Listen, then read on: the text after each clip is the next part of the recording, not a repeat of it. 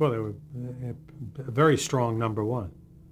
You know, they had, I believe, a 21 rating in prime time. You know, and if you look at what the networks are doing now, they're 8 and change. So, you know, our rating was almost 3 times the Holmes rating of what a network would be doing now. And the 18 to 49 numbers were almost mirrored the home numbers. They were that strong. I mean, they were just unbelievable. Because we were the first network, you know, to actively go after the 18 to 49 audience group. And that's not something that ABC started in the mid-70s. You know, going back as far as the late 50s, you know, that was their target audience.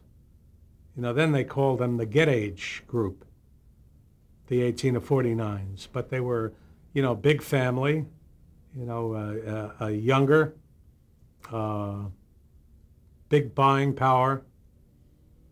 So what do you think it was that you brought to the network that made your time there so successful? More than anything, a sense of showmanship. Showmanship and some pizzazz. I mean, it was the network schedule was a very bright schedule that kind of sparkled.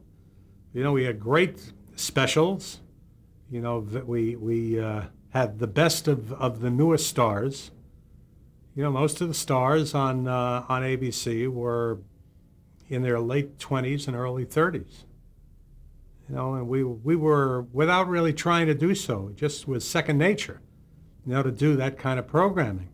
They were starting to move in that direction, you know, before I got there, with Eisner and Fred Pierce. You know, because they put shows like Starsky and Hutch on, and Cotter. Happy Days was one of those shows. So it was really a continuation of that policy, but a continuation with a vengeance. And also, you know, it was during that 3-year period that we really invented marketing and promotion of television like it was never done before. I know it's hard to believe that before that period in time, there were no videotape promotional spots anywhere, that the networks used an announcer on a slide to promote programs in little 5 and 10-second bursts. And we were the first network that opened up time in every show on the network, day and night, you know, to promote shows with very produced spots. I mean, to the point of where, when we did a spot for the Tuesday comedy block, you know, that spot was sweetened.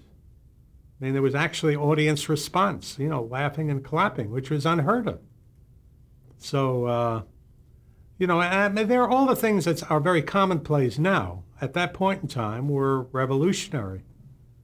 And I should mention that the people that were involved in our advertising and promotion went on to kind of grandfather all the people that are the leaders in that area today. You know, really have their roots in that advertising and promotion department at ABC. I mean, it all started there.